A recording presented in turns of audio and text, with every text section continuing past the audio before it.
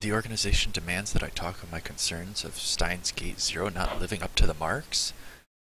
Well, if that's the choice of Steins Gate, activate code SG0.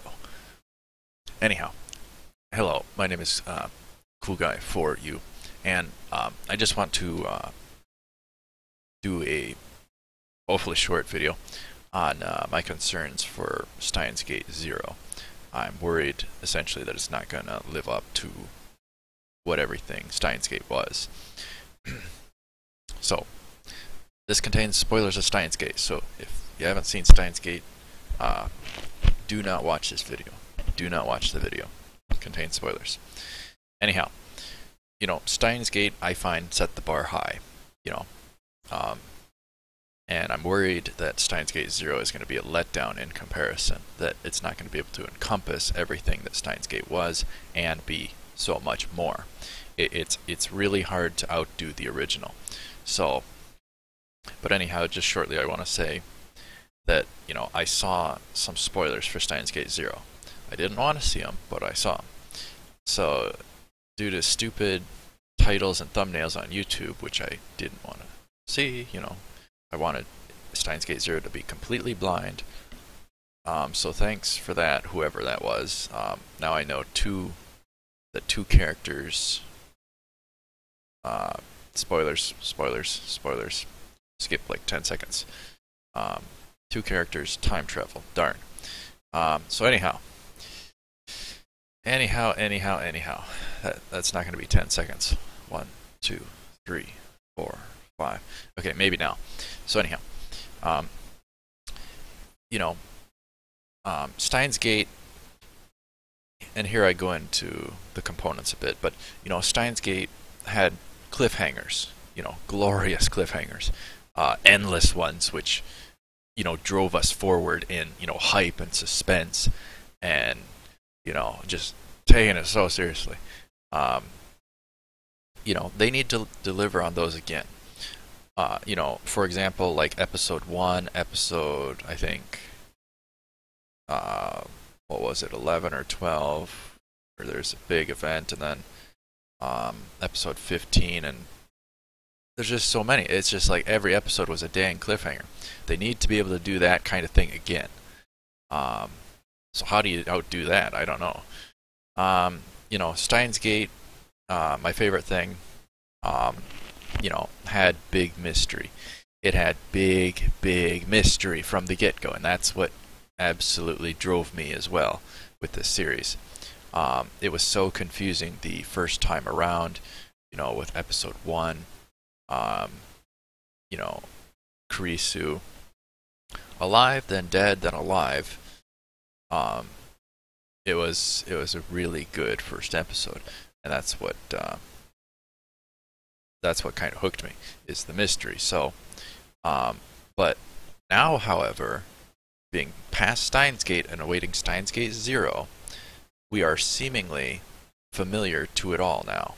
So how can they drive home the mystery, and how can they bring in new concepts to confuse us?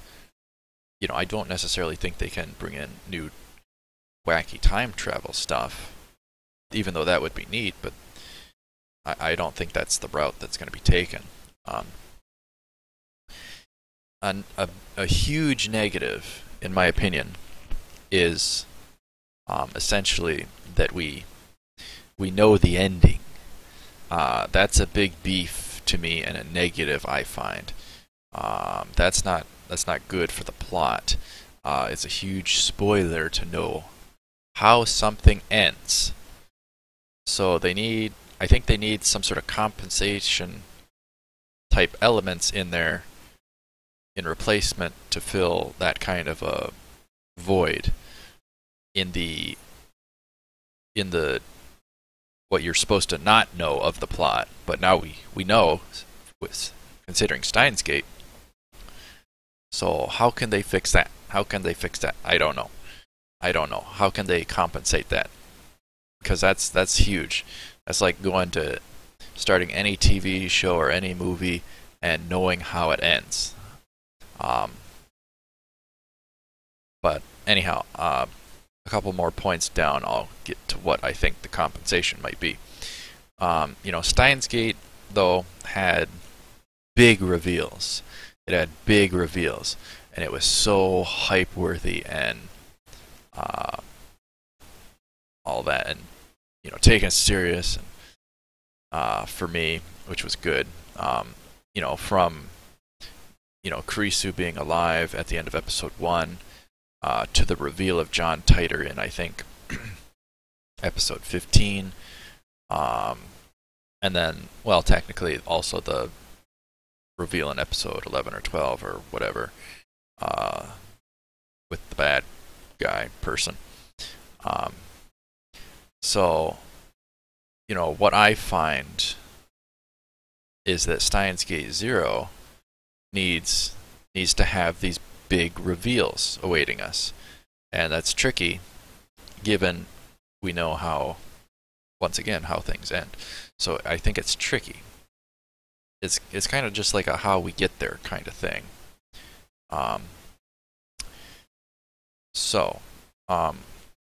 And maybe I am being a bit off center about this whole thing.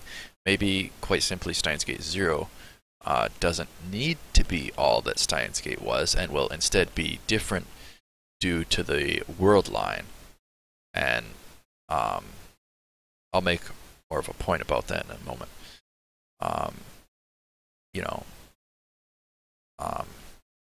And with Steins Gate, there were dangers in Steins Gate. There were threats. There was risk. There was there became a perceived danger pretty much anywhere.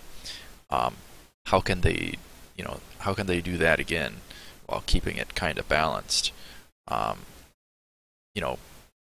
That danger, I think, might need to be perceived again, have like a constant threat around or something, because it is that different world line. Given the world line, it may be true as can be, that idea of mine. One where CERN rules the world and is still on the prowl like a lion searching for its prey, who delve into time travel. They keep control of it. So I think there's going to be much more dangers, which will increase the tension and suspense, I guess. And I think the biggest compensation, or the biggest potential is with Steins Gate Zero, is that world line itself. It's perhaps the best thing they can, tap water out of, essentially. If they show off that grand world line, and in dark ways, I think that's going to be a big payoff. I see that as the biggest perceived gem element of Steins Gate Zero, to show off that other world line in full extent. Show it off. Go along with all the emotions, all that. So how can Steins Gate outdo all that Steins Gate encompassed? That's why the movie wasn't as great either as Steins Gate, because it didn't encompass all that Steins Gate was. The whole experience that Steins Gate was. That's why I don't think the movie was as good. It was still good. It just wasn't as good as Steins Gate, because it didn't encompass all that Steins Gate was, and it had to be different. Steins Gate Zero is going to have to be different. It's just how it is. You got the original, and then the next bit, trying to be as good or better.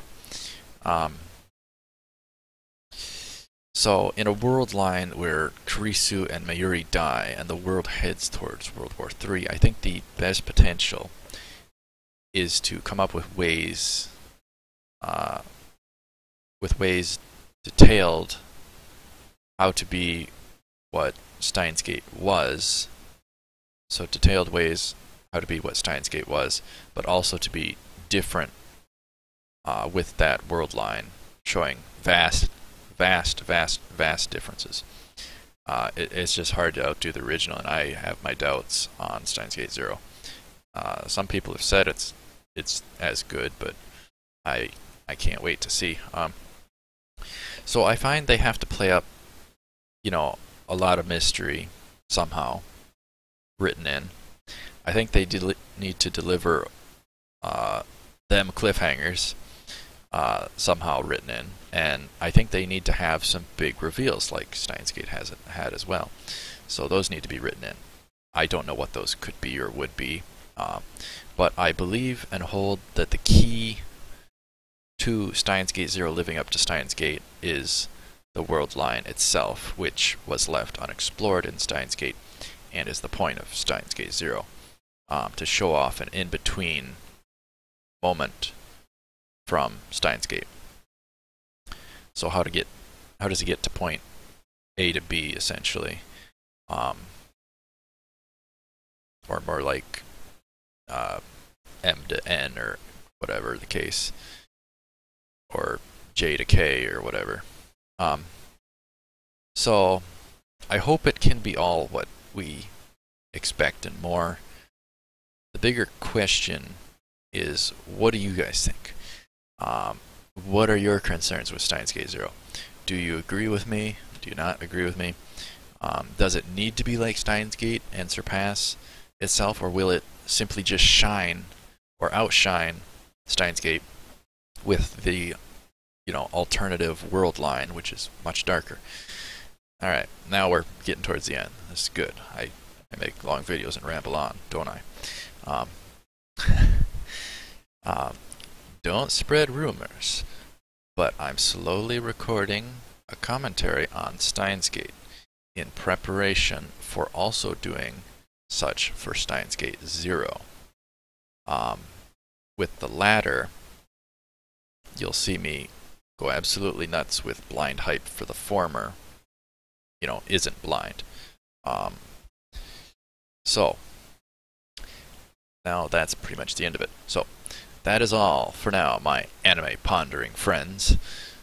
Congroo. Or was it Congress? Whatever. Congroo. Congroo. Take her cool.